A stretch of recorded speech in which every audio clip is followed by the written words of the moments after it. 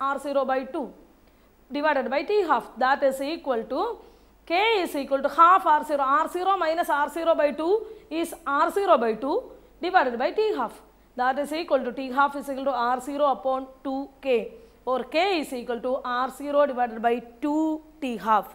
I hope it is clear to you. It is a very interesting derivation. You are given an example of a zero order reaction in your textbook, which is decomposition of ammonia, 2NH3 giving N2 plus 3H2. This is a known example for a zero order reaction, which follows zero order kinetics. Now we are going to derive integrated rate expression for first order reaction. Zero order reaction we have derived, first order reaction and its half life. You see, consider reaction, reactant giving products. In this case, if I write rate is equal to K into concentration of the reactants raised to 1. For first order reaction, it is raised to 1, of course, naturally. So, this case rate is equal to dR by dt minus, since the reactant, the concentration is amount of reactants, the amount of reactant concentration is decreasing, that is minus dR by dt is equal to K into R raised to 1. This is expression for rate, change in concentration with time. Change in concentration, since it is reactant amount decreases, so I am writing minus dR. So, I am shifting little bit the equation, I am shifting dR upon R, similar term I am bringing down, is equal to K into dt, minus I am shifting to that side. Now, I am going to integrating this expression, dR by R is equal to logarithm to the natural logarithm R. Integral dR by R is equal to integral dx by x is log x. Integral, as that you should know, integral dx by x is equal to natural logarithm x. So, integral dr by r is ln r. K is a constant, so it will not change, minus k. Integral dt is t. As usual, I is constant of integration. This equation I am writing it as 1.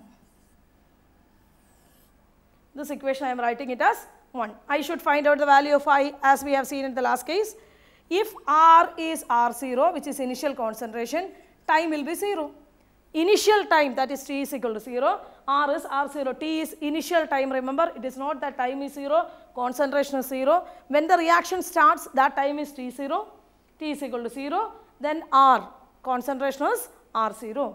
Then if I write, put it in this expression, ln R0 is equal to k into 0 plus I, or I is equal to ln R0.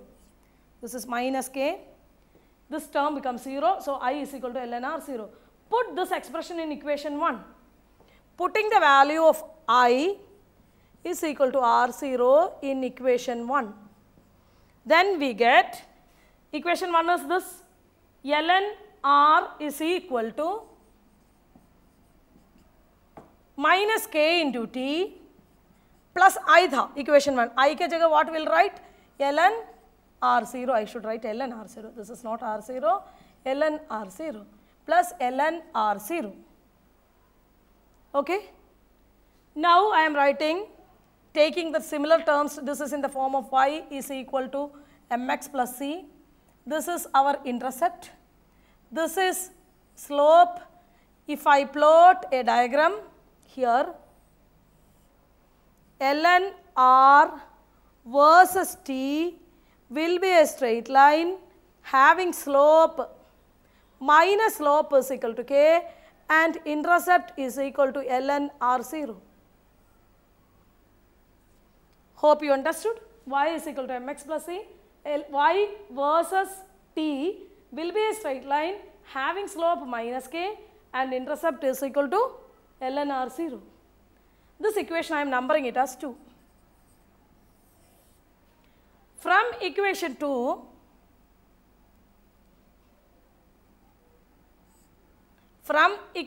2, I am changing it as ln R0 minus ln R is equal to k into t, or ln R0 upon R is equal to K into T. We normally use logarithm to the base 10. So, convert natural logarithm to the logarithm to the base 10. I need to multiply it with 2.303, that you know. So, I am going to multiply it with 2.303. So, the expression become 2.303 log R0 upon R is equal to K into T. This I am numbering it as equation 3. This equation gives you the relationship between rate constant and time and even the initial concentration and concentration after time t. The R0 is initial concentration, R is concentration after time t, K is rate constant. So, if this expression, this equation, if you see, this also I can plot. If I draw a diagram from this equation, ln R0 upon R versus T will be a straight line starting from the origin. Why? There is no intercept. Kt plus kuch nahi hai means there is no intercept. So, it will be a straight line having slope K. This will have a slope K. Children, clear to you? Two graphs I have drawn. One was ln R versus T, which was a straight line, which is a straight line having slope minus slope is K and intercept is R0. Same equation if you see, this is not having a intercept. So, I can write ln R0 upon R is T, so, and it has got a slope K. This expression equation 3 is a very famous or very known equation to calculate the rate constant for a first order reaction. This case what I meant to tell you is, you see children, here I need to calculate T half. As I have told you, when T is 0, R is R0, this is initial concentration. When time is half, T is T half, R is R0 upon 2. Initial time, this is half time, the reaction, then the amount, initial amount become half. Substituting this value in equation 3. Substituting this value in equation 3, we get 2.303 log R0 upon R ke jagah what will come? R0 by 2, that is equal to K into T half. If T is T half, R is R0 by 2 naturally. So, I am writing it as 2.303 T half I am putting down divided by T half is equal to log R0 divided by R0 by 2 is log 2, that is equal to K. Log 2 as you know it is 0.3010. I am putting the value here. So, I will get 0.693 by T half is equal to K, or K is equal to, T half is equal to 0.693 upon K. This expression give you an idea whether the rate constant of a first order reaction is independent of the concentration, or half life of a first order reaction is independent of the concentration of the reactants. Children, hope it is clear to you.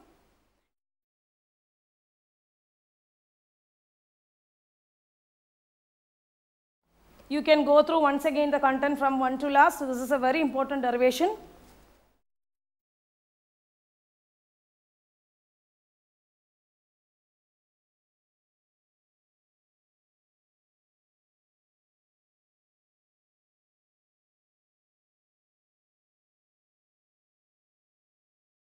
To discuss about the temperature dependence of reaction, right? Before that I have to tell you 2-3 terms which you have studied in your 11th standard, I hope. First one is activation energy, second one is threshold energy. Every reactant should have a minimum energy to get converted into product. That minimum energy with which the reactant need or should have for a particular chemical reaction to take place, that energy is called the threshold energy. If you take a vessel full of reactants, it is not necessary that all the reactant molecules will have the same energy. Some will have very high energy, some will have very low energy, most of them will have average energy. So, amount of energy needed for a chemical reaction to take place, that energy is called threshold energy. And suppose the reactant do not have threshold energy, we have to supply the extra energy in the form of heat or some other means. So, the extra energy we are supplying to the reaction system for the reaction to take place, that energy is called activation energy, energy of activation. The extra energy supplied by us for the reaction to take place, that energy is called energy of activation. Hope it is clear to you. So, Arrhenius gave a relationship between the energy of activation, gas constant and rate constant of a particular reaction as K is equal to A into E raised to EA upon RT, where EA is energy of activation, K is rate constant of a reaction, R is gas constant at a particular temperature T. Now, here H2 plus I2 combined form HI. As you know, this is potential energy of the reactants and products. If I plot, reactant will have always higher energy than products. This is the energy of activation, in the sense this much energy reactant should have to convert to product. The reactant, those who do not have activation energy, we have to provide extra energy, that energy which is needed for the reaction to take place is called threshold. We have to provide the extra energy, that energy is called activation energy for the reaction to take place. There is a activated complex theory and collision theory which is given in your textbook for a chemical reaction, how the chemical reaction takes place and all, that we will discuss later. Here you can see, if I take logarithm of this equation, natural logarithm ln k is equal to, this is a constant, ln a plus log e raised to x is x.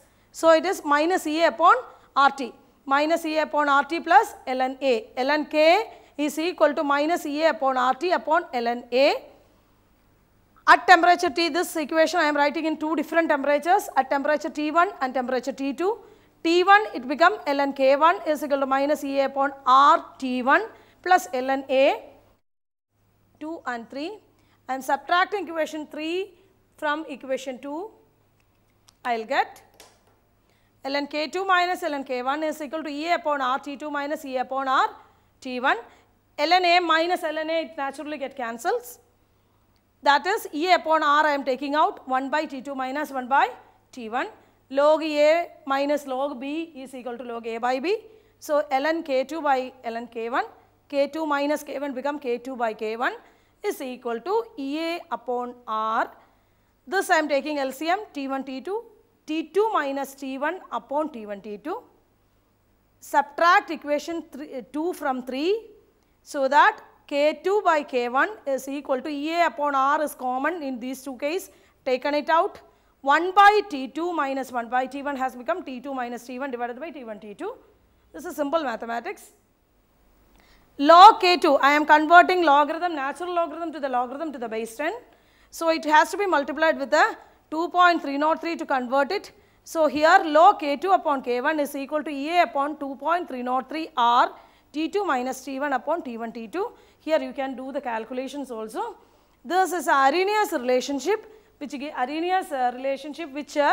explains the temperature dependence of a chemical reaction.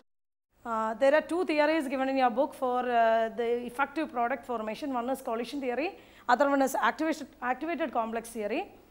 As this diagram I have explained to you once for energy of activation and threshold energy. This is for activated complex theory. Reactants, when it combines, this should have a sufficient energy which is called threshold energy. If not there, we provide energy as energy of activation. They combine and form an unstable compound which is an activated complex, which decompose and give you a product. So, activated complex theory says you will have an activated complex or a reaction intermediate in the reaction system. Many cases it is being isolated also, which is unstable, which will decompose and give you a set of products. Collision theory, as the term indicates, when reactants collides each other, it give products. With the effective collisions, all the collisions are not fruitful. The collisions which are effective means which gives the products, That collisions are called effective collisions, which can be number of collisions per second per unit volume of the reactant. It is called collision frequency, which is ZAB. So, the rate expression can be written as, it is modified and written as ZAB, which is collision frequency into e raised to minus E upon RT. This term you are very familiar. E is activation energy, R is gas constant, T is temperature. So, the Arrhenius equation we modify and write like this for the collisions, where ZAB is collisions frequency, means number of collisions. More the collisions, more the effective the product formations, more the effective collisions I should say, more effective will be the product formations. This is a brief description of collision theory and activated complex theory. We need to do at least 2-3 numericals, which frequently asked in board examination. This question you can go across. Consider a reaction. This is a very simple question. A reaction is first order in A and second order in B. Write the differential equation. Write the differential equation.